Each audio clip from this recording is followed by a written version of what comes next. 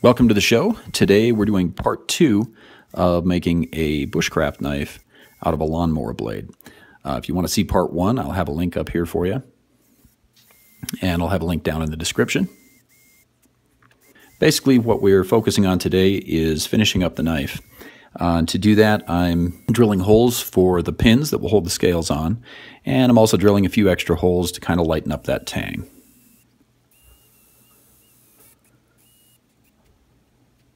As you can see, my bevel comes about halfway up the blade, and it's a little bit uneven, so by the end of this, we will have fixed that.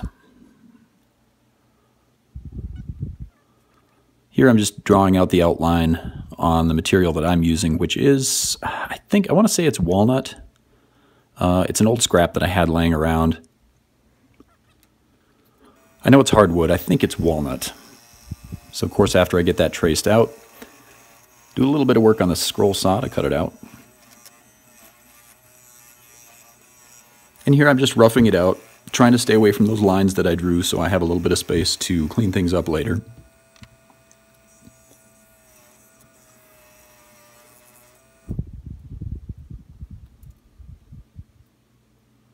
And then clamp things in the vise and put in the pins and drill some holes and test it. Make sure everything fits right. I like to get one hole drilled kind of carefully and then put a pin in. And then make sure that I have, I'm staying within those lines and add plenty of wood material on the outside of the tang so that I can trim things down later. Drill that second hole and then tap things into place with the pins. So that's sort of just to make sure that everything fits kind of the way I want it. I'll clean it up a little bit on the belt grinder. And of course, those scales are awfully thick. And I could just sit there on the belt grinder all day and grind them down and completely fill my workshop with sawdust. But I think we'll do that on the scroll saw instead.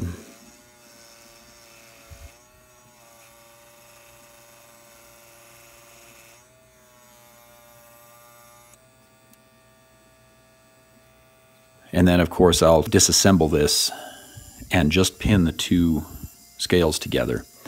To do some of the cleanup. And in particular, that's going to be in that ricasso area where the grips will meet the blade of the knife.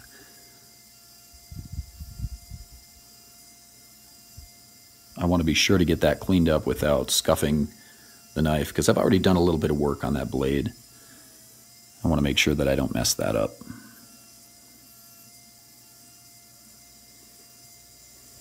And that's really just, that's just a rough kind of cut to get most of that material off of there so that I can really begin sculpting down a more ergonomic grip.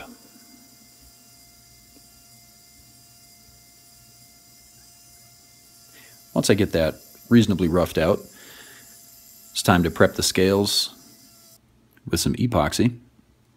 At this time I got the, this is like some really long drying stuff. I think it says it takes 4 to 6 hours to set up, or 3 to 4 hours to set up or something like that. I'm working in a really hot environment. My shop, I think, is, I'm sure it's above 100 degrees during these summer months. So the stuff with the shorter setup time, sometimes it's almost unworkable in, I mean, even 3 or 4 minutes. So I guess I'm still looking for just the right epoxy.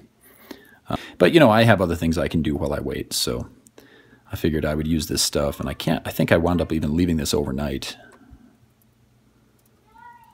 if I remember right, before I came in and finished it up. But yeah, get it all clamped in place. It's kind of nice to clamp it at this stage because there's a lot of work left to do on the scales, and I really don't have to worry about damaging the surface. So I can really, you know, crank down those clamps and apply some pressure there. You'll see I even use some, you know, like some metal clamps or welding clamps. But I really like to put the pressure on as much as I can without damaging the scale material. So those pins were short enough that I didn't really have to cut them off. I just kind of ground them down a little bit with the cutting wheel. And of course I'm going to pin them into place. So it's okay to leave those standing up, maybe just 1/8 of an inch. I used brass pins this time and they peen really nicely. It's much softer than steel, even mild steel.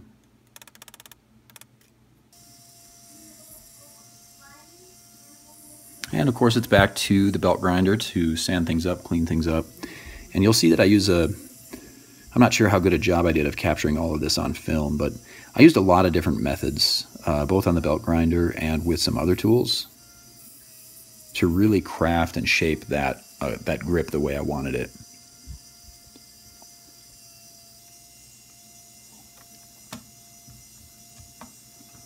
I think for me, the key here is just to take my time, kind of test it in my palm as I go, see what feels right. And of course, I'm being really careful to stay away from that blade. And again, that's why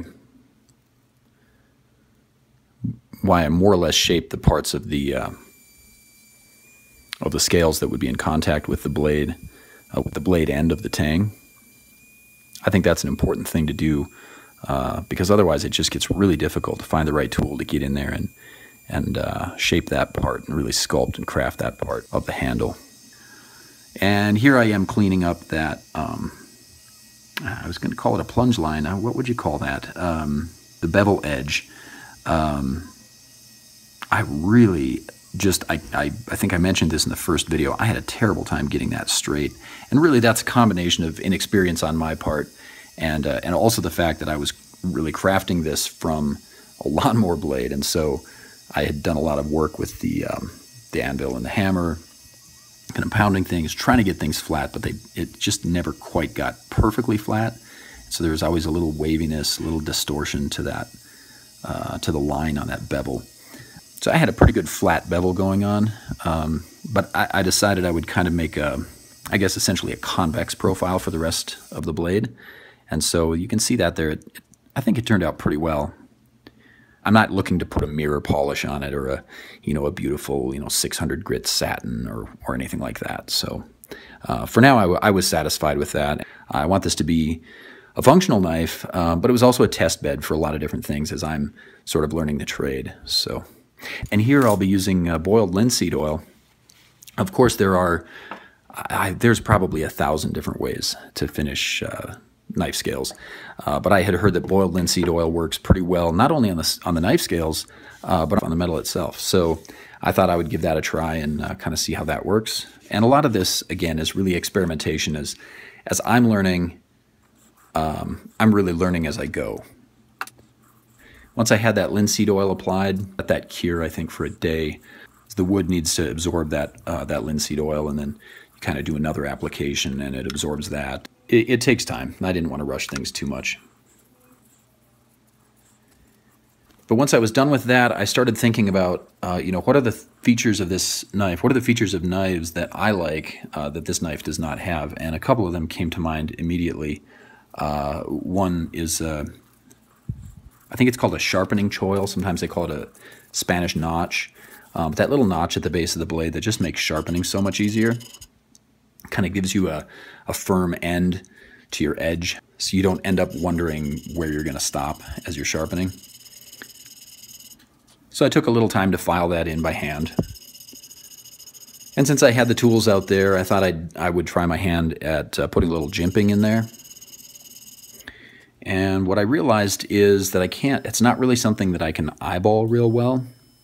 I think I did okay at the positioning of the jimping, but it got a little bit, I would say it got a little bit sharper. The notches are a little close together, a little closer together than I would have liked. So on a future project, I'd probably lay that out a little better and try to be a little bit more precise with the jimping. But it's very functional. It feels good in the hand. I think if you used that all day, you'd probably wind up with a sore thumb. But it definitely gives you some added grip there for doing fine work. I tried a couple different things to get an edge, a real nice edge on there.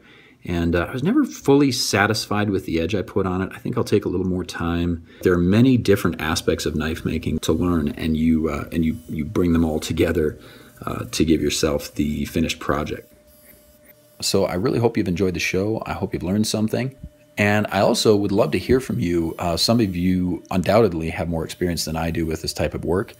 And if you have any advice for me, I'd love to hear that too. So thanks for watching. If you like the show, give me a thumbs up. Subscribe if you haven't already to the channel. And yeah, leave a comment. I'd love to hear from you. Have a great day, great evening, great night, whatever it is, whatever time it is, wherever you are. And we will see you in the next video.